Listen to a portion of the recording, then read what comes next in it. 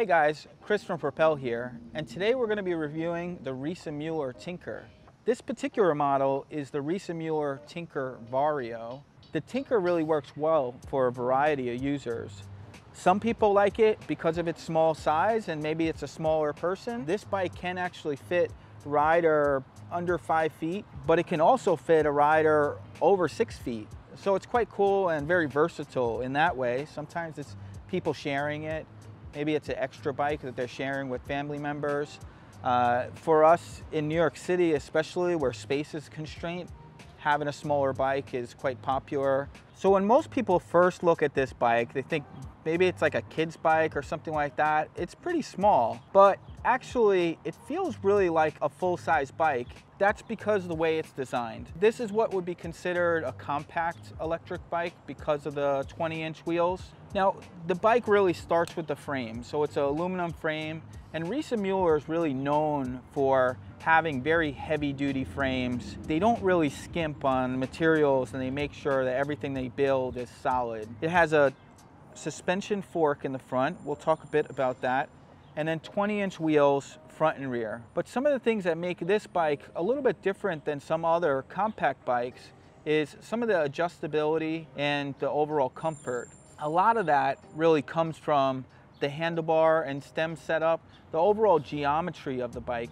Now keep in mind, Riese Müller actually started as a company with a compact bike, more specifically a folding bike called the Birdie. And I think this bike really takes some inspiration from that, but it's definitely a completely different bike altogether.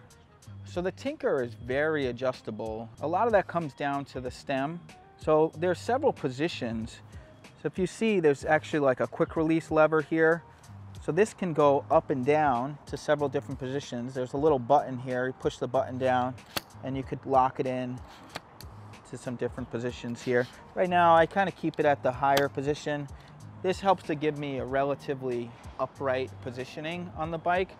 And I find it to be really comfortable, especially when I'm riding around the city. I want to have really good visibility and have my head held up, you know, looking straight ahead. There's actually some additional adjustments as well, and one of them is the angle of the stem. So you can actually use this little lock here. So you open up these levers and you pull this back, and it can go one more position forward. It was kind of in a middle setting right here. That's how I just had it. And it can actually go one more back like this, and then we just tighten these levers. So this would actually be the most upright. It's probably a little bit too far back for me, but if there was a shorter rider, if you drop this down and put it back, it could work quite well. There's one last thing that you can actually do with the handlebars, and this is really great for storage, where you can actually fold the handlebars all the way down. So the Tinker comes standard with a rigid seat post, but this happens to have the optional Cane Creek Thud Buster seat post. Now this is a suspension seat post, and it offers a little bit of compliance compared to the rigid version.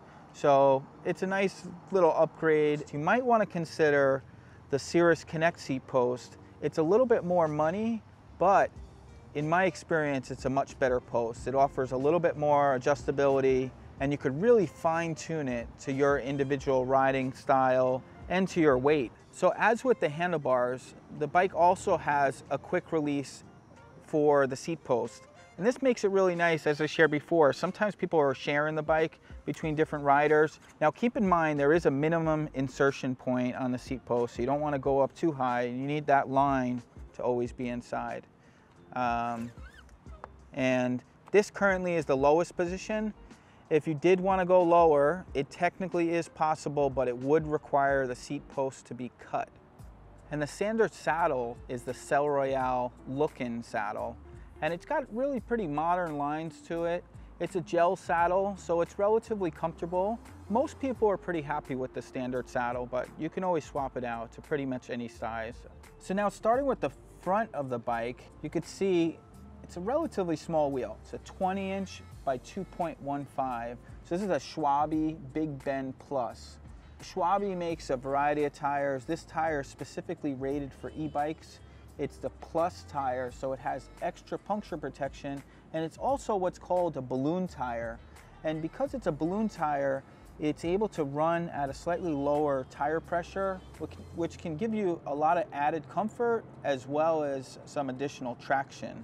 So this tire is good for urban environment. If you're going to do a little bit off-road, that'll work well also, but if you're going rougher trails, you might want to get something with a little bit more tread to it.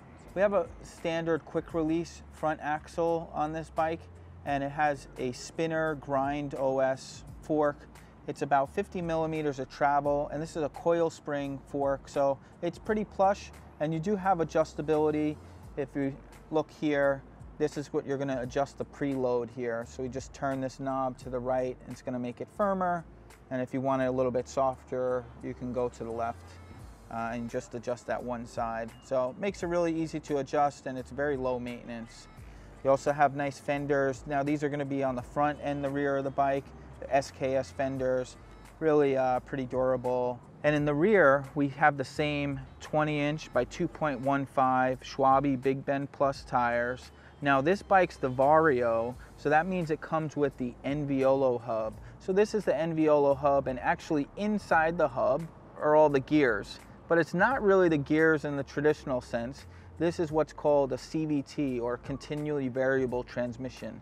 It's a 380% gear range, so it's relatively wide gear range, and there's no specific indexes. So an index would be like you have a 10-speed derailleur, and each speed is a specific index. Now in this, you might have a similar range as a 11 or so speed derailleur. However, there's no steps in between. So you can almost think of it as you can adjust from 1 to 1.1, 1.2 to 2, etc. So one of the great things about the internal hub is you can use a belt drive. So instead of a chain, this uses a belt, and the nice thing about the belt is there's no grease, really low maintenance. I mean, these things really last a long time. And inside this belt, there's actually carbon. So it's not just like a rubber belt, there's actually carbon inside of here, and that's actually what gives it its strength. It's a Gates carbon belt drive, and there's two cogs, front and rear. And one of the things you might notice with this cog is it seems like maybe it's relatively small, but actually it's the equivalent of this size times 2.5.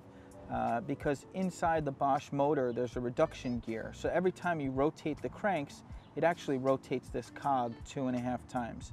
That allows the motor to spin really fast, and that's really where it operates most efficiently. It's able to turn the power on and off relatively quickly. This bike happens to have the Bosch Performance line CX motor, which is generally found on mountain bikes, but Riese Müller chose to spec it on this bike, as they do with many of their bikes, because it's one of the highest torque offerings that they have. So it's 75 Newton meters of torque, it's a 20-mile-an-hour top speed. These are kind of the main factors that define this specific variation of the Bosch motor. With the Bosch motor, we have the Powerpack 500. Now this is the battery, so this is where we're actually getting power for the motor. This is a 500 watt-hour battery. It's 36 volts, 13.4 amp hours. It's quite a large pack in a relatively small size. The Powerpack 500 generally is going to get you between 25 and 75 miles. You can charge the battery on the bike here, or optionally, you can also remove the battery and charge it off the bike. With the same key that you use to remove the battery, you can also use on the frame lock in the rear. And there's an option to add a chain to the frame lock if you wanted to secure it to something. That generally is not the most secure lock for all places, say in the States, but it's a good starting point, and for quick lockups, works quite well. The Tinker comes standard with this Racktime rack with a 45-pound weight capacity.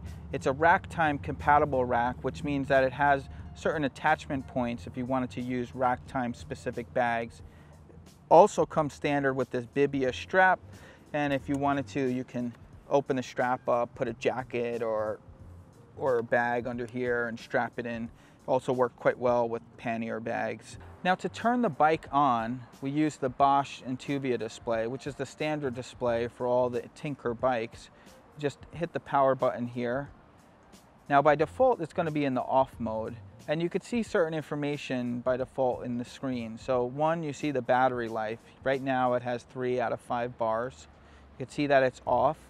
This is the assistance level, and this bar, as you ride, will actually show you how much assistance you're using, your miles per hour, and then the range. Right now, because it's off, the range is nothing. As we go up to the different assistance levels, we're going to see the range change.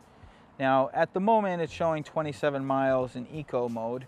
Eco mode is the first level of assist. It's about a 50% boost. As we go up to the next level, we get about 100% boost. Sport mode is also on this particular motor called e-mountain bike mode. Now this is an optional mode currently this bike is set at, and it gives you between the tour mode, which is 100%, up to turbo mode, but it's a little bit more dynamic. So it allows you just to keep this one setting, and when you don't need as much power, it's not going to give it to you. When you need more power, as in you're climbing a steep hill, it's going to deliver more power. Now you'll also note this little light icon here, and that means that the lights are on. Now this bike is set to be always on. It is possible to set it so the lights can be manually changed on and off, and you do that through this. There are some additional functions to this display as well, but I'm going to go over some of the just basic ones right now. So with this I button, we can function through some of the different display items. Right now we're in range mode. If I hit I again, we get the odometer.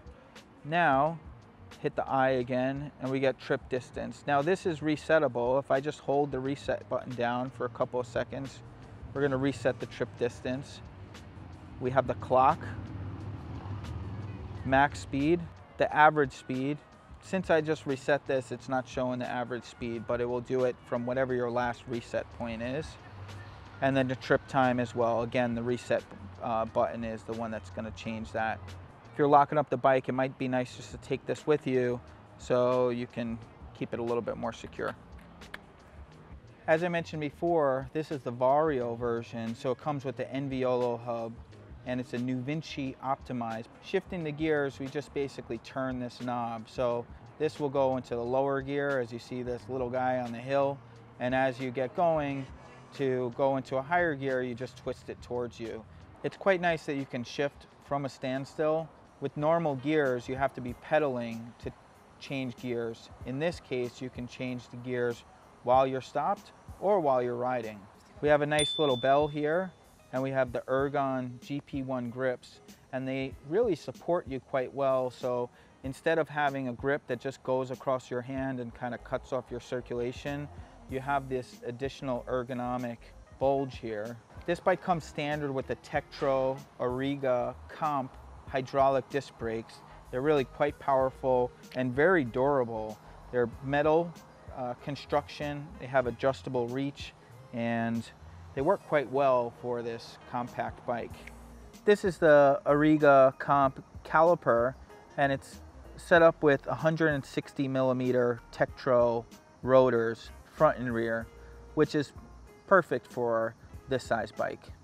And for the headlight, we have the Supernova 6-volt headlight, and it runs right off of the Bosch system. When I turn the system on, you'll see the light come on.